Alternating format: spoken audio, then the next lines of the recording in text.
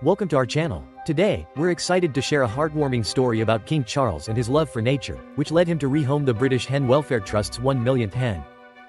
King Charles, known for his deep love of nature, farming, and the environment, recently welcomed a special new addition to his Gloucestershire home at Highgrove, Henrietta, the 1-millionth hen rehomed by the British Hen Welfare Trust. The British Hen Welfare Trust announced on social media that the king rehomed their 1-millionth hen, along with 30 other hens, at Highgrove Garden. His Majesty named the special hen Henrietta, and photos showed the hens happily settling into their new home alongside a model of Highgrove.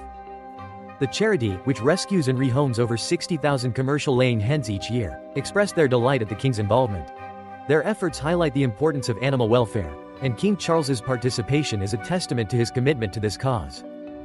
Royal fans were thrilled by King Charles's gesture, with many sharing their joy on social media. One fan humorously suggested renaming Highgrove to Hengrove, in honor of the new feathered residence. King Charles continues to show his passion for the environment through actions like this, reminding us all of the importance of caring for nature. Henrietta and her friends are a charming addition to Highgrove. Thank you for watching. What do you think about King Charles's new feathered friends? Share your thoughts in the comments, and don't forget to subscribe and like. See you in our next video.